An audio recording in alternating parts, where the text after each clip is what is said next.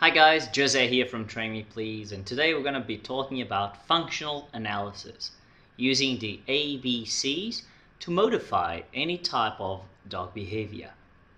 We will use a very specific scenario and try to troubleshoot some of our options to modify behavior in that specific setting.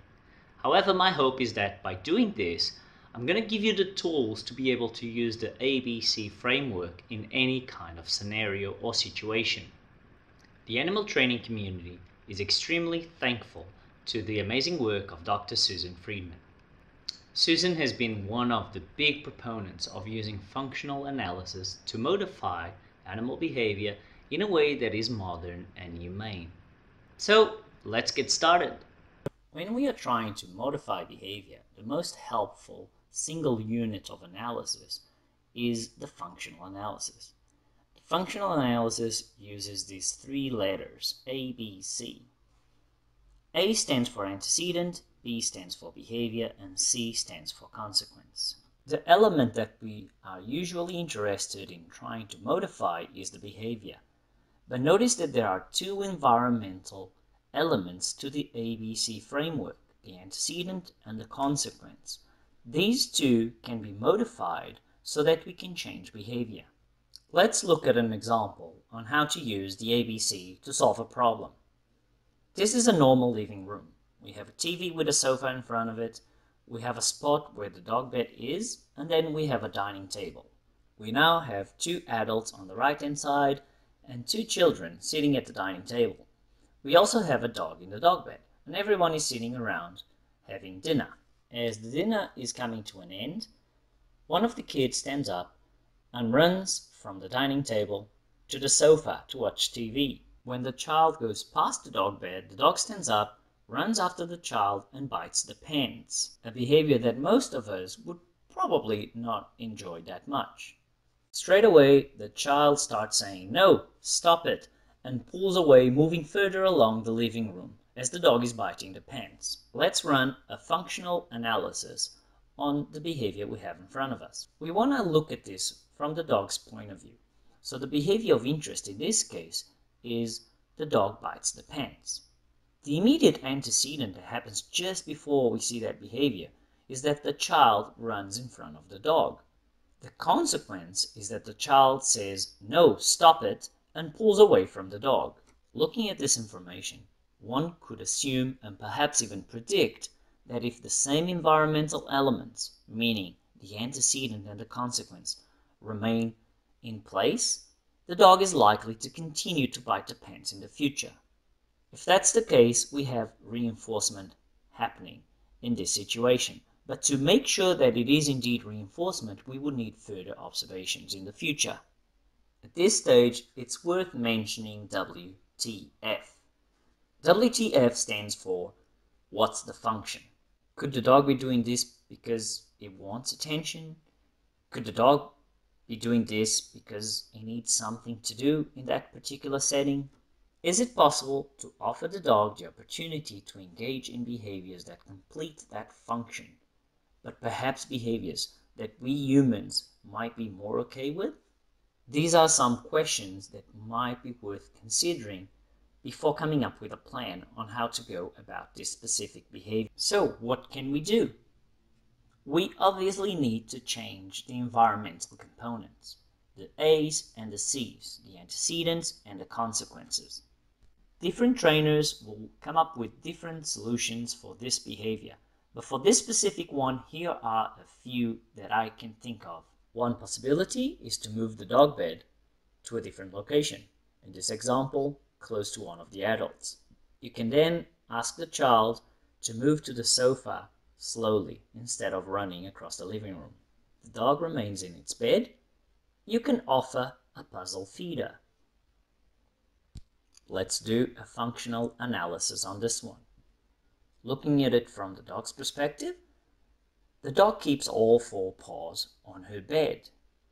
The antecedent is that the child walks slowly to the sofa. The consequence is that the adult offers a puzzle feeder. One could predict that the dog will continue to keep all four paws on her bed. This would also be an example of reinforcement. And more specifically, this would be positive reinforcement given that we are adding something to the environment, in this case, a puzzle feeder. Now, to make things more interesting, let's pretend that for some reason we really need the dog bed to be located in the initial location. One possibility here would be that we would have the child walking slowly in front of the dog then follows the child to the sofa, and finally the child praises the dog for its behavior. Time for another functional analysis. Starting with the behavior, the dog jumps on the sofa. The antecedent is that the child walks slowly to the sofa. The consequence is that the child praises the dog.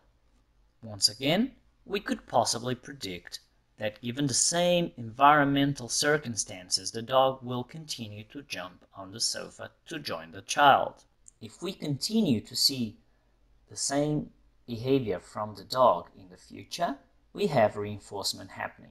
And given that the child is adding something to the environment, praising, this would be a case of positive reinforcement. Here is another possibility. Now we have the child walking slowly in front of the dog towards the sofa, and the dog walks slowly towards the adult.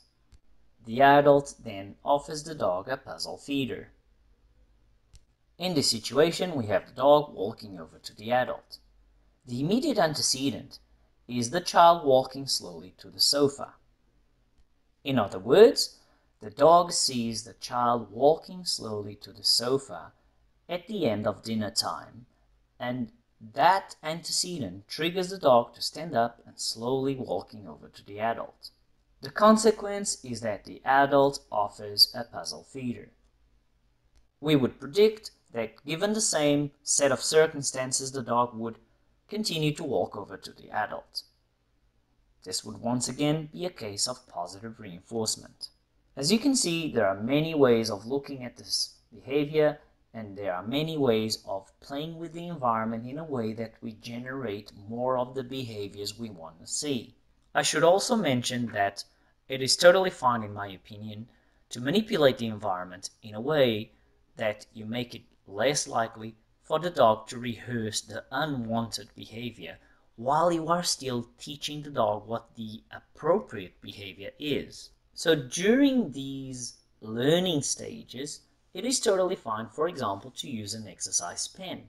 This is especially important if sometimes you don't have the possibility to manipulate the environment in a way that you are generating the behavior that you deem more appropriate. All of these examples include some form of environmental modification or antecedent arrangement, and then trying to offer positive reinforcement for the more desirable behaviors from our perspective. I should, however, make it clear that it would be possible to modify behavior using aversives as well. The problem with using aversives is that you would be taking a higher chance of generating negative side effects. Now, going into detail about that is beyond the scope of this video. I will, however, say that if you use the suggestions in this video, your dog is going to look at you and think that you are absolutely awesome. And who would not want that?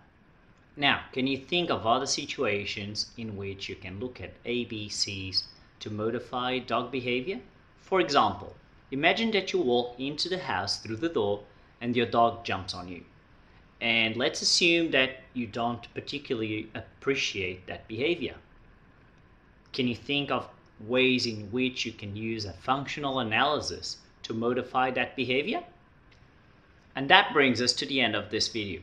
I hope you found it helpful. I'll see you in the next one.